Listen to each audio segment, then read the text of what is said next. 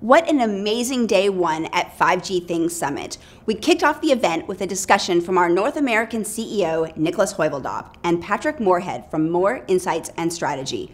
It was a great discussion on how 5G is enabling greater innovation and allowing for increased collaboration.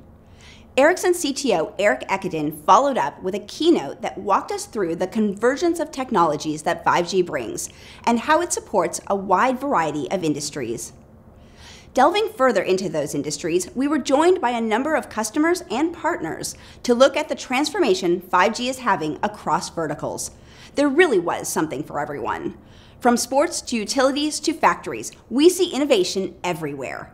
We were honored to have H&M share a perspective on what technology will do for the future of fashion. And we looked at the important goal of breaking the energy curve with Verizon. We wrapped up the day with a fireside chat with Azhar Saeed from Red Hat and the evolution of mobile architecture as new open interfaces are introduced.